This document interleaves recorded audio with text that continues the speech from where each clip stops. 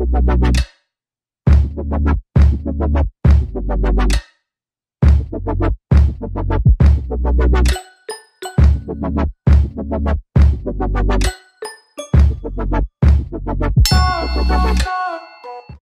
guys, welcome back to my channel. So today I'm going to show you how to make a cartoon logo on your phone. So if this is something you'd want to learn, then stick and stay till the end of this video, and don't forget to hit the subscribe button below. So we are going to use 3 apps for this tutorial. The apps are PicsArt, Phonto, and the Eraser app. First of all, we're going to go into the Eraser app, select the photo you want to use for your logo, click on the erase option down there and select target area. All you have to do is tap on the background and it will literally just do away with the whole background, like just eliminate the whole background color. Make sure you zoom in to ensure that you have gotten rid of every background color, and you can also change it to black to make sure that like everything is clean and nice. And when that is done, you just go ahead to save the photo to your gallery. Now we move to the PicsArt app, and then we open the app obviously, and we go to the pick canvas option down there. I'm using a white canvas. You can actually choose any of the colors you want, and I select the dimension. You go to the add photo option down there, and we import the photo that we saved from the Eraser app. You just position it and enlarge it to your required size. After that is done, you just save this picture as well to your gallery.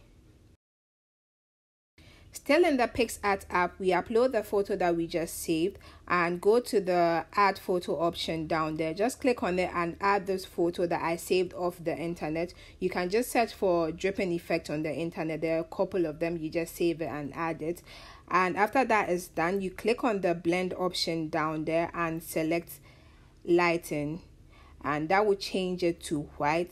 All you have to do is position it to wherever you want it to be, your desired position, and that's just it. You click on the apply app there and it's applied to your photo.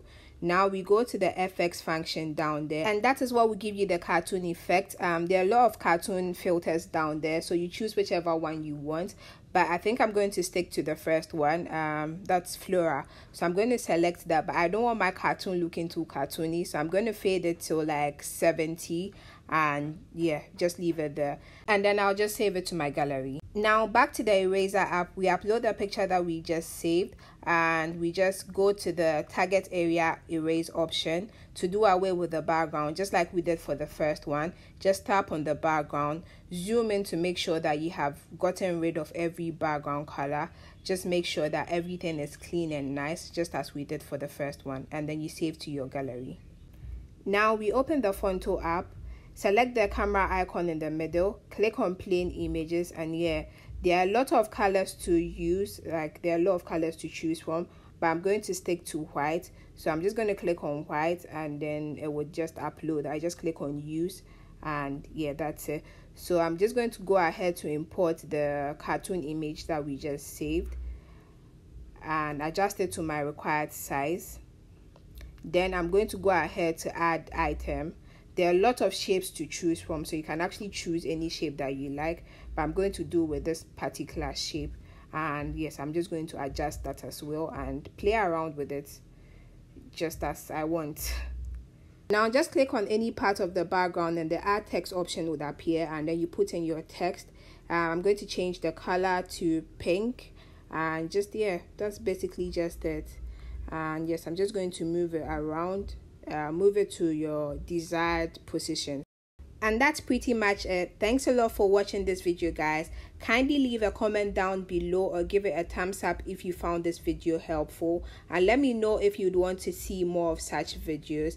And don't forget to subscribe to my channel if you are not subscribed yet. See you in my next video. Bye.